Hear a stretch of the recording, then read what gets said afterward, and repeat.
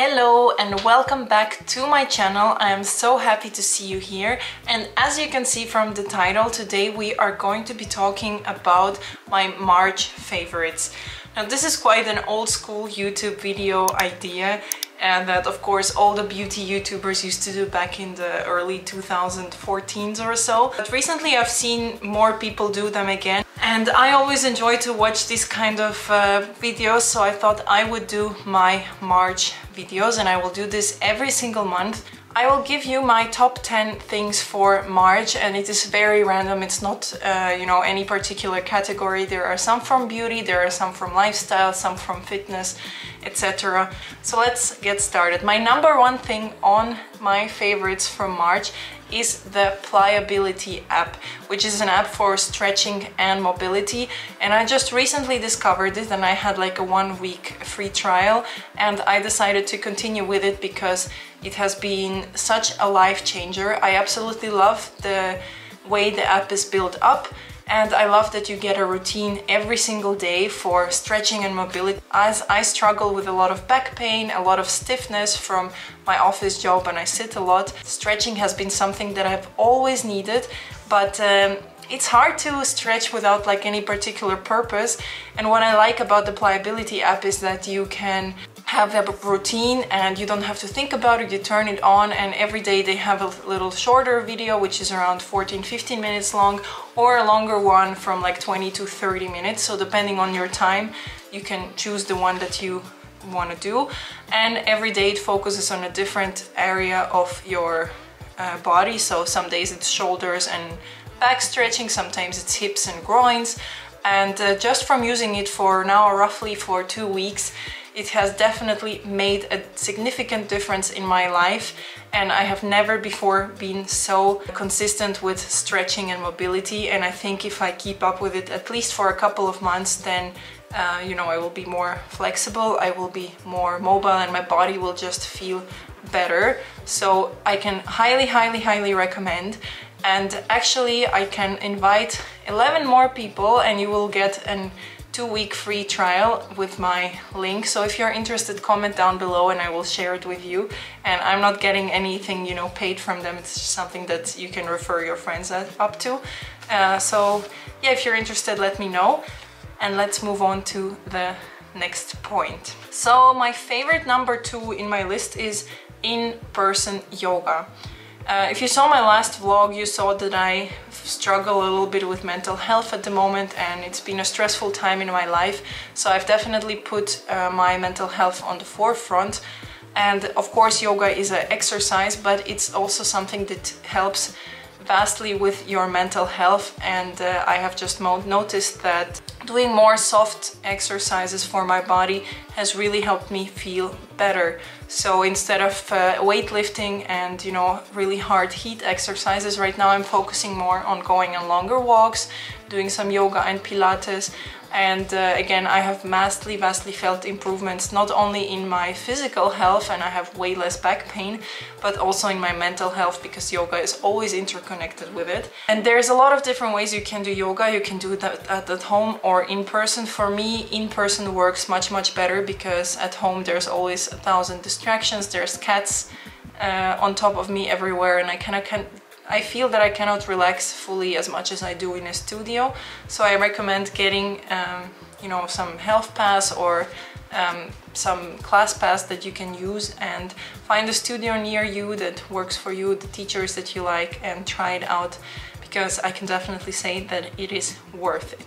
My favorite number 3 is journaling, and again it ties really well together with my mental health issues, and it helps to deal with your emotions. And I've always been a girl to journal. I think I've had journals since I was a little girl, and I always liked stationery and nice notebooks and things like that.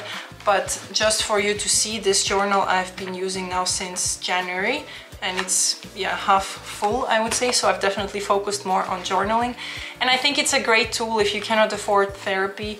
Unfortunately, therapy in Germany is extremely expensive, and it's also very hard to get on the list for therapy. So journaling is a way that can help you deal with everything that you're going through in life. It is inexpensive. You can find a lot of prompts online if you're dealing with a certain issue, or you can just use it as like a brain dump and just write everything that you feel like, kind of like in artist's way. I personally used to always care that my journal and my handwriting would be like super pretty and aesthetic, and that stopped me often from journaling, and now I kind of don't care. I just dump everything that I have onto paper, and that way I feel like I'm not holding it in myself. So I think you should definitely try it out. It is cool to take care of your mental health in 2024, so don't, you know, neglect yourself. My favorite number 4 is my Kindle, but more specifically actually reading, and that ties together a lot with my inner peace. I've been reading a lot more probably for the last year, and especially since this year I've focused more on reading. I listen to a lot of audiobooks, but I also read on my Kindle. It relaxes me. I don't have this screen in front of my eyes, and I feel like I just feel way more peaceful. But I also take my Kindle with me to everywhere that I go, actually, in the city. If I'm meeting with a friend and they're running late, instead of 10 minutes of mindless scrolling, I read 10 minutes of a book. Or if I'm going with public transport, I read on there. And it just helps me to stay more mindful. And yeah, I think reading is something that our generations don't do enough anymore. And we're all way too tied to our screens, so it's nice to get it. It's nice to just stare at a book or at something different and make your mind work again and your imagination work. And that ties together actually with my point number 5, is that no, I came off from Instagram. I haven't been on Instagram for around 2 to 3 weeks now, and it is so good for my mental health. Not as good for a starting creator, because of course you have to be relevant, but I have focused right now more on my mental health, and I know that I'm gonna be coming back to Instagram one day soon. But for now, I just felt like I don't want to have this doom scrolling. I don't want to have useless, you know, mindless phone time. And I noticed that I compare myself a lot with other creators, other people that I follow, my friends. You know, it always feels like they have nicer houses, they have nicer clothes, nicer body, they have more fun in their life. And I just noticed that it wasn't good for my mental health. So right now one of my goals is to actually create more than I consume. So I'm here on YouTube, and actually long form content in general is something that I feel is better for me. I think it's unrealistic to say that I will never be on social media or that I will never consume it. But if I do consume it, I want to be more mindful, and I want to consume more long form content. And if you're here, I think you can kind of agree with me. My favorite number 6 is actually a water bottle, and this is a water bottle from Rhinoshield. But why I like it so much is because you can use this as a tripod for either your phone or your camera. And again, as a starting content creator, I think this is amazing, because I always have my water bottle with me everywhere, but I don't always carry a tripod. And if there is something spontaneous that I want to film, I think it is really cool when I can just click on my phone or put the camera on there and not, you know, care about not having a tripod. And it also isolates my drinks. It looks aesthetic, and it is very handy and good quality. It is a little bit pricey, I can agree with that, but I literally use it every single day. And again, it's kind of like a 2-in-1, a water bottle and a tripod. So for me personally, it was totally worth it. Next, number 7 on my favorites is Dyson Airwrap. I kind of hate to be the girl that, like another person that says that Dyson is good, but it really is that good. And I know it is pricey, and when I was researching about it, I wasn't sure if it's really worth it. And then when I got it for myself, I really realized that it is totally 100% worth it for me, for my type of hair. I think it depends a little bit on what you want from your hairstyler, how often do you use it, but I personally use it so much, and it's just changed my hair day. I feel like I can have good hair day every single day, and that is something that is worth for me, and I will have the device also for many years to come. So I think personally that it is totally worth it. My favorite number 8 is actually another fitness related thing, which is a sweat app. And that's a fitness app for all women. And when I was still going to the gym, I really liked having the structure. I liked that they have so many different trainings, they have so many trainers, and they have a lot of programs, so you can really choose and tailor whatever you are looking for. They have workouts for at home, they have workouts for the gym. You can choose how often you want to do them.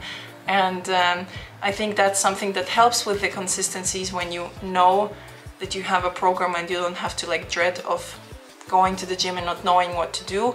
They have easy explanations, and I think it is also quite affordable. But if you are like on your fitness journey and you're lost on what to do, I can definitely recommend you check that out, because you will find something that works for you and your needs. My favorite number 9 is colors instead of neutrals. And I just realized that yes, neutrals are super trendy and it maybe looks good on pictures, and yeah, everyone's kind of into this neutral clothing vibes.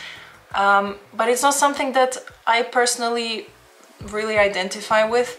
I think it looks really good on other people, and I would like to be the person that wears all neutrals, but the reality is I love wearing colors. I love having colors in the summer, springtime, but also in the winter time. I think it just brightens up my mood. It you know, makes me stand out, and I just realized that I'm gonna go against the trend and I'm gonna be wearing colorful clothes. And my goal actually is that if I buy any new clothes, not to buy anything black or neutral, but rather try to find something that fits with other clothes and fits with my colors. And last but not least, quite random, but digital calendar over paper one. I always, like I said, loved stationery, and I always tried to be the girl that has a paper calendar with her. But the reality is that a lot of times I don't have it with me, but I always have my phone with me. And it's really easy to put all my appointments in the phone. I just use the calendar app from iPhone, and it syncs up with all my other devices. I can always check, you know, what my plans are on the go. And if someone invites me spontaneously to any, you know, events, then I can also very easily add it from my phone. But that being said, I still take notes on paper, because I think that there is nothing that can replace, you know, writing on paper. Digital calendar, but paper notes, that's just something that I found works best for me. So these were my top 10 March favorites. And like I said, it was quite a random bunch, but that's just something that has helped me this month, that has helped me to be on top of my fitness and mental health game. Let me know down in the comments below if you use any of those, if you disagree with me, if you agree with me. I would love to hear your thoughts in general. Thank you so much for watching, and I will see you already in a next video.